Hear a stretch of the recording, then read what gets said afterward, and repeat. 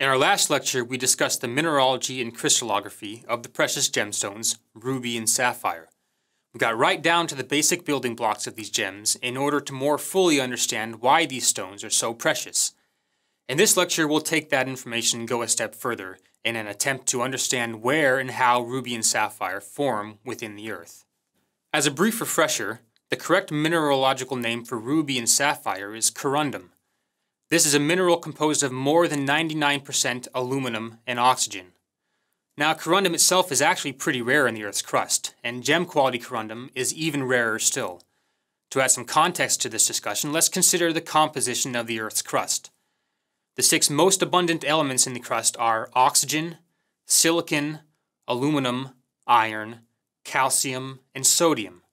Aluminum itself actually makes up about 8% of the Earth's crust.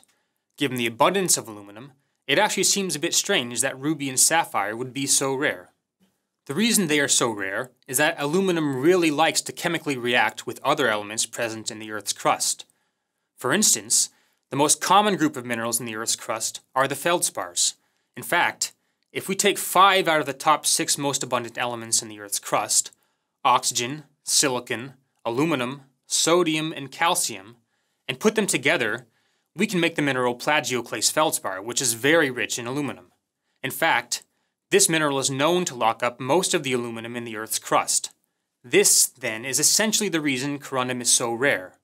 Aluminum is a very social atom, and in most cases in the Earth, any aluminum present will want to get together with other atoms to form other minerals. It's actually very difficult to produce an environment in the Earth in which there is so much aluminum present that it has nothing left to react with chemically. Geologists make 2 broad distinctions between metamorphic and magmatic sapphires and rubies. The metamorphic type are those that grew during ancient mountain-building events, or orogenic events, during times when continents collided due to the movement of the Earth's tectonic plates. The heat and pressure experienced by geological formations during these events facilitated the crystallization of gem-quality corundum. Metamorphic sapphires and ruby deposits include those in East Africa, Sri Lanka, India, and Myanmar. This map shows some of the ruby and sapphire deposits in Asia. These are mostly metamorphic deposits. Asia has produced some of the most valuable sapphires and rubies, especially those from the mines in Sri Lanka, Mogok, and Kashmir. More recently, metamorphic sapphire and ruby deposits have been discovered in East Africa, in Mozambique, Tanzania, and especially Madagascar, as seen in this map. Magmatic sapphires and rubies were transported to the surface in volcanic events that are not associated with any continental collisions. These sapphires and rubies are generally considered to have formed at great depth and were transported to the surface by basalts and other volcanic formations that happened to pick them up as they passed through the lower depths of the Earth. Major deposits of magmatic sapphires and rubies occur in eastern Australia, Southeast Asia, Africa, and North America. In fact, Africa also hosts some magmatic sapphire deposits in northern Madagascar and further east in Nigeria. Australia, in fact, has been one of the major historic producers of gem corundum. The gem corundum deposits stretch across nearly the entire eastern seaboard of Australia, from lava plains in northern Queensland down to Tasmania in the south. Queensland itself has produced many exceptional sapphires and to this day continues to turn out beautiful gems, especially world-class green, yellow, and blue sapphires. Scientists think metamorphic sapphire and ruby deposits formed when the geological formations containing them weathered out slowly over millions of years and left them behind. This weathering is essential, as most metamorphic rocks containing corundum are very strong, and it would otherwise be very difficult to liberate the rubies and sapphires without risking significant damage to the gems. On the other hand, this is a volcanic rock that would have transported magmatic rubies and sapphires to the surface. This is an example of a sapphire-bearing volcanic rock called a lamprifier from Montana, USA. But in Australia, the rocks are alkali basalts, which are similar in many ways to this rock. One important thing to note with magmatic rubies and sapphires is that they did not actually form in the volcanic rocks that transported them. The rubies and sapphires in this case are called xenocrysts, as they are crystals that are foreign to the volcanic rocks that transported them. How do we actually know that these crystals are xenocrysts? One way we can tell this is by looking at the surfaces of the crystals. On many of these surfaces, we see very interesting geometric patterns that indicate to us that the magmas that transported the sapphires to the surface have actually started to eat away or etch the sapphires.